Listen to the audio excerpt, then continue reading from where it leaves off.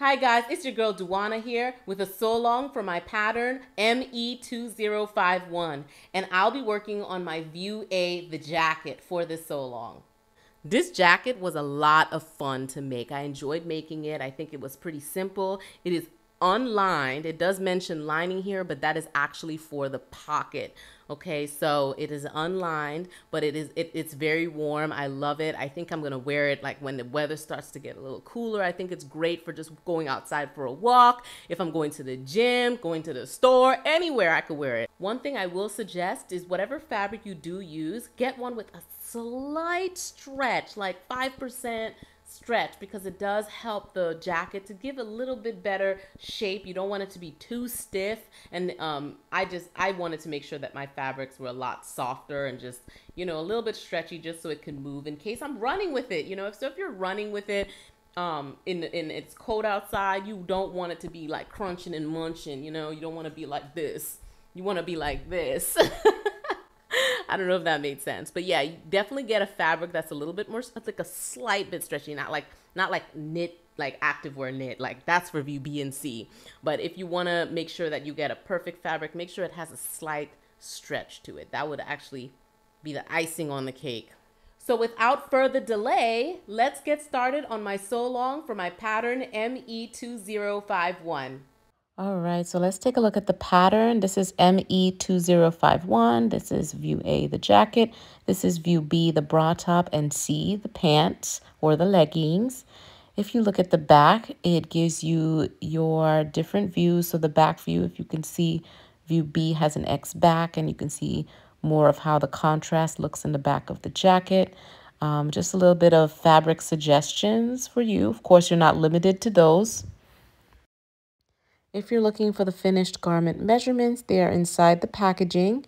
And so that's about it. Let's get started with the fabric and the supplies we're going to need. So here are the materials that you're going to need. You need your main fabric, then you need your contrast fabric. You need a separating zipper, and this zipper is 30 inches in length, but the instructions call for a 32-inch in length. Either one should work.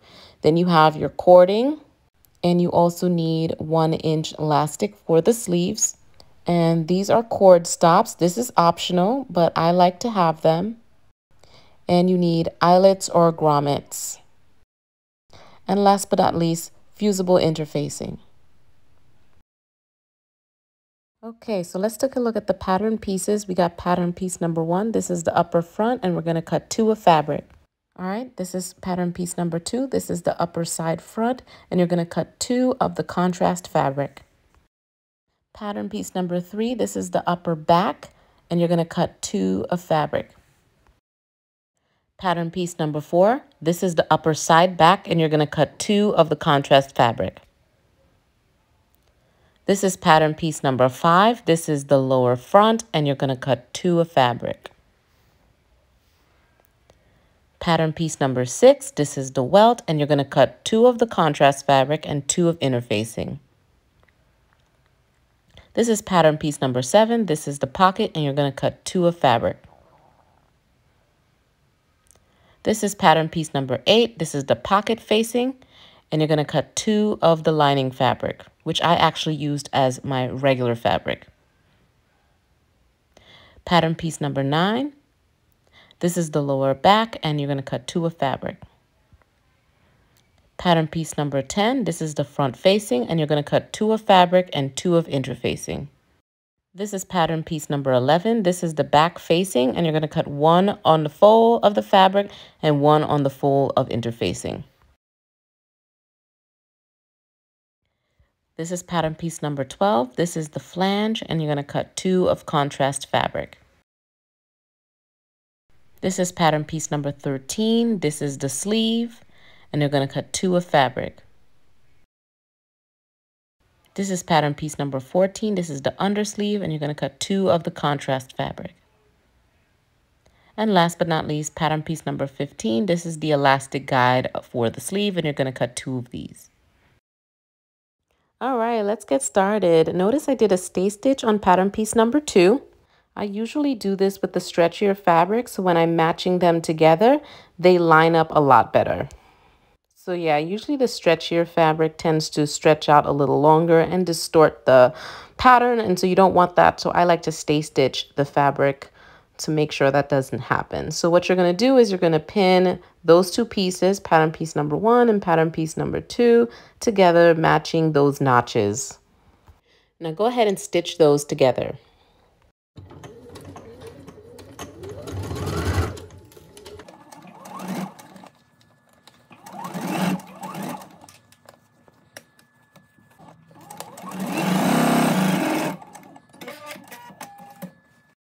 All right, so here are both front pieces.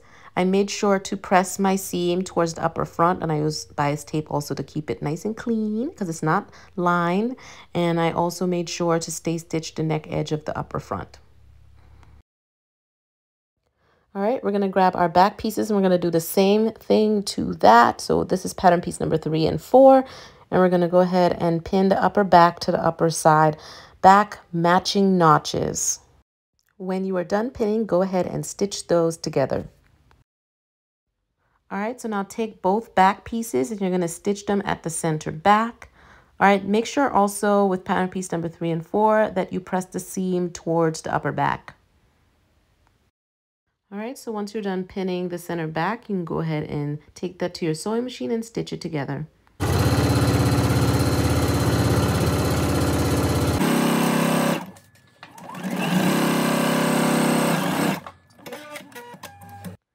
All right, so here's the center back, and as you can see, I pressed my seams open, and I also stay stitched at the neck edge of the upper back. Now grab your front pieces and you're going to pin the front to the back at the shoulder and the side edges.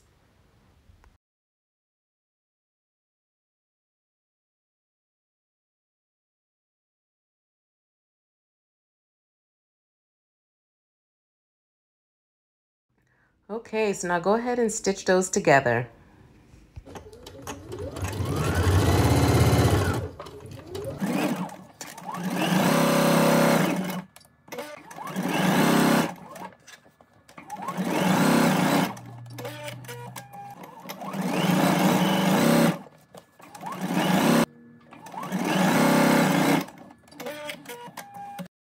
This is what it looks like, and I love to use bias tape. It is optional, but it makes it look so good inside, especially since it's not lined.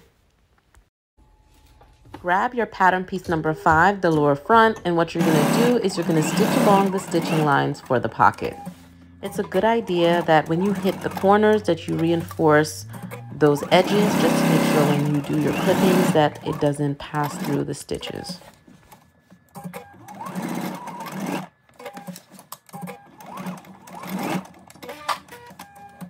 All right, so let's tackle these welt pockets. So first thing you're going to do is you're going to fold the welt along the fold line with right sides together.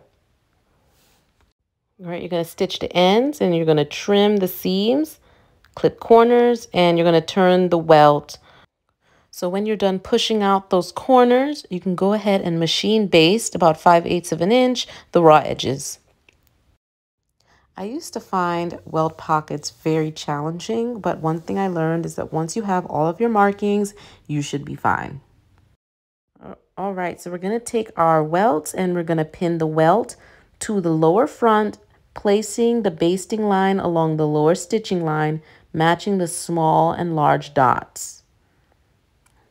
I like to pin the welt pocket to the lower front just to make sure that it doesn't move when I'm stitching it together. And that helps a lot. Also, making sure your pins are not touching the basting line because you want to be able to sew on the basting line without removing the pin. Once you're done pinning those together, flip it over. And what you're going to do is you're going to actually stitch from the back because you want to make sure that you're stitching on that line. And so I do my quick basting stitch. Notice I didn't move the pin because I want to keep it nice and straight. Now go ahead and grab your pocket facing, and I label them pocket facing because I don't want to mix it up with the actual pocket. And what I'm going to do is with right sides together, I'm going to pin that pocket facing to the lower front over the welt, matching the small dots.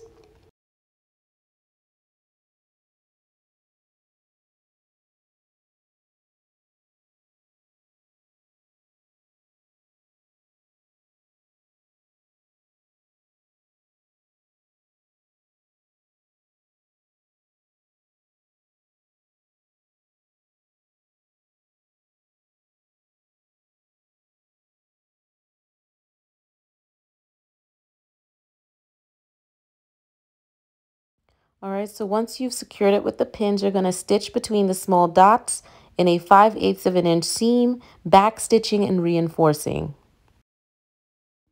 All right, so this is what it looks like. And now you're going to trim the seam to 1/4 of an inch.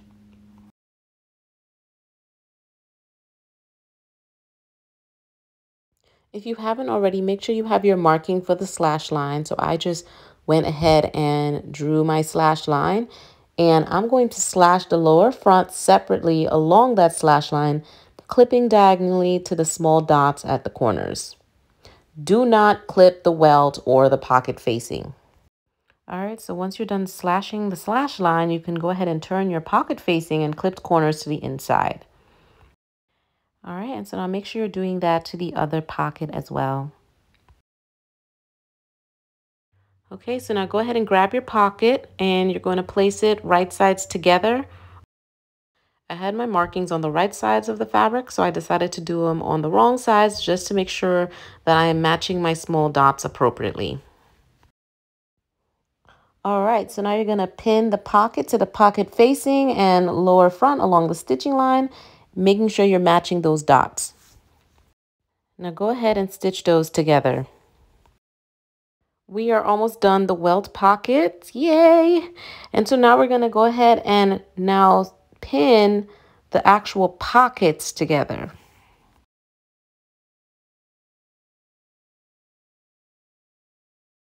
Now go ahead and stitch those together.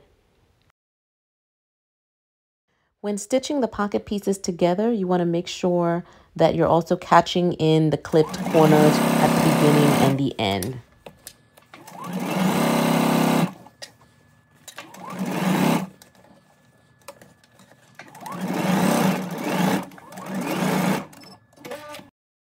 Now on the outside, you're going to press the welt pockets up, matching large dots, and you're going to stitch close to the ends of the welt, or if you prefer, invisibly slip stitch ends to lower front. I decided to just top stitch the ends. Now, if you did all your markings, you should see these 2 dots at the top, and those are going to be for your eyelets or grommets. Before you apply the grommets, you want to have a square piece of interfacing attached to the back where the grommets are going to be. And then you're going to apply the grommets to that lower front at the small dot, following the manufacturer's directions. So now we're going to make a casing for the tie for the lower front section. You can cut a piece of bias tape the length of the upper stitching line. I used fabric. I did not use actual bias tape, and that's fine. Either one works. So you're basically cutting it that size plus 1/4 of an inch. And then you're going to open out one long edge of the tape and press, and then press under the inner end 1/4 of an inch. All right, so now on the inside, you're going to pin the tape to the lower front with the pressed edges just lapping the stitching line. Make sure you're doing it to both sides. And once you're done pinning, go ahead and stitch close to the pressed edge of the tape, and you're going to baste the upper edge. All right, so you're going to have your cording, and you're going to thread the cording through the grommet to meet the side edge of the lower front, sandwiched between the front and the bias tape.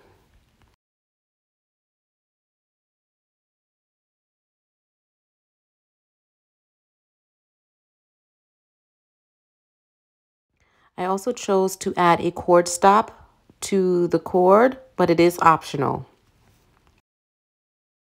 All right, make sure you baste the sides to hold those cords in place. And then you're going to pull on the cord stop just to give it a little gather.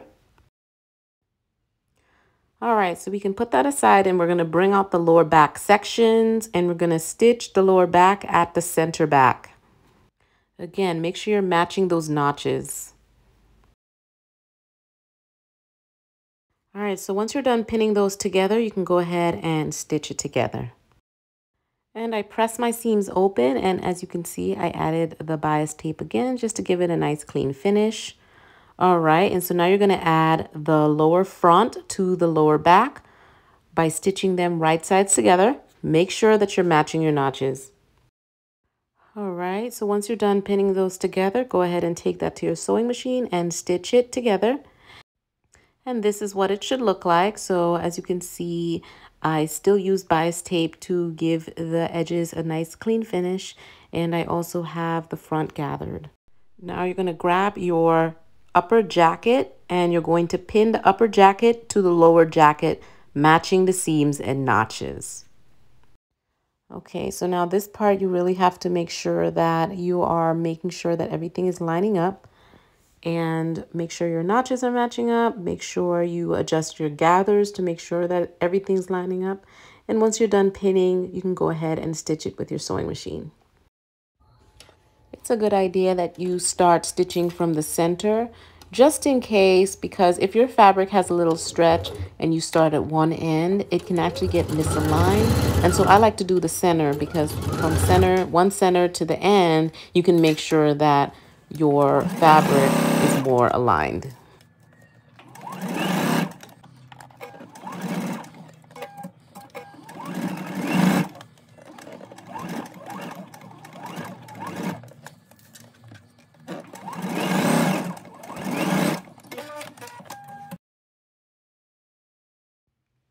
All right, so now we're going to go ahead and get our zipper and we're going to attach it to the front of our jacket. The instructions call for a 32-inch zipper. I ended up using a 30-inch zipper because I feel like it matched a lot closer to the sizing that I was using. But be sure to check because you might be better off with a 32-inch. Okay, so you're going to start by separating the zipper, and with right sides together, you're going to pin the left half of the zipper to the right front opening. You want to place the zipper teeth about 1/8 of an inch over the seam line and the top and bottom stops at the large circles as shown in the instructions, and you're going to baste it together. And once you're done, you're going to pin the right half of the zipper to the left front opening. And then you're going to baste that together as well. All right, so this is what it should look like. And we're going to put this aside and we're going to work on the flange. So this part is going to be what would be like a hooded shoulder. Pinning it wrong sides together. And now you're going to baste the raw edges. Pin the flange to the armhole edge, matching the small and large dots, placing the inner small dot at the shoulder seam. Baste it together.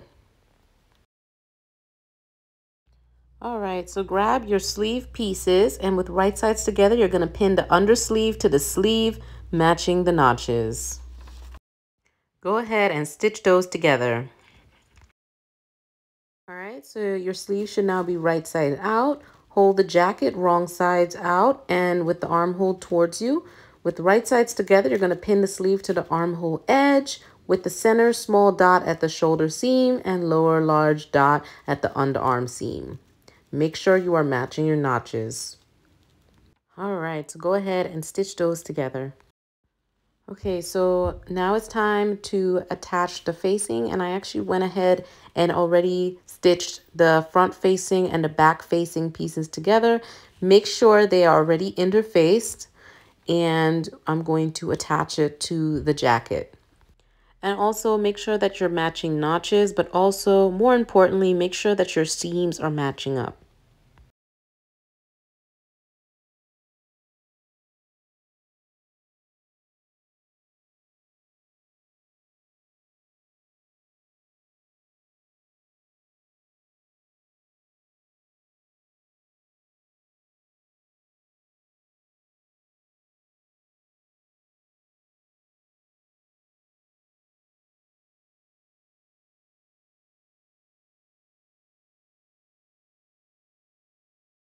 And when you're done pinning, you're going to stitch all the way down. And I like to start at the center, but you're going to stitch all the way down until you reach the end. And again, I always start at the center and work my way out and all the way down.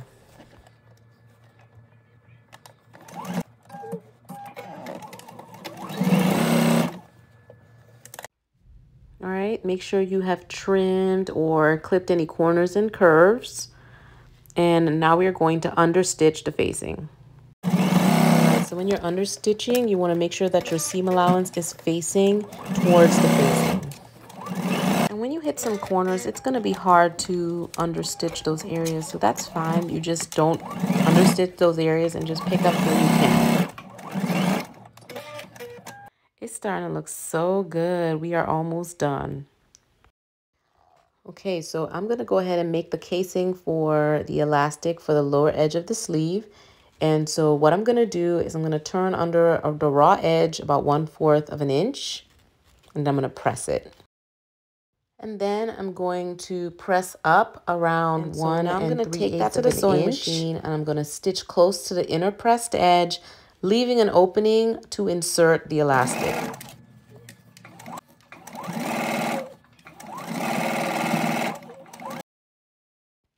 All right, insert the elastic through the casing, and you can adjust to fit. Stitch ends of the elastic together securely, and you're going to stitch the opening closed. Last but not least, I'm going to hem the bottom of the jacket. Now, because I use bias tape, I did a little differently. So I folded the bottom of the jacket to the hemline, and what I'm going to do is I'm going to press it and I'm going to top stitch, making sure I actually stitch on top of the bias tape. All right, so sleeves are done. All right, it zips up and everything lines up. Make sure you trim any loose threads and wash out any markings, and you are done. Now go ahead and rock that jacket. Stay tuned for photos. Thanks for watching my sew along for my pattern ME2051.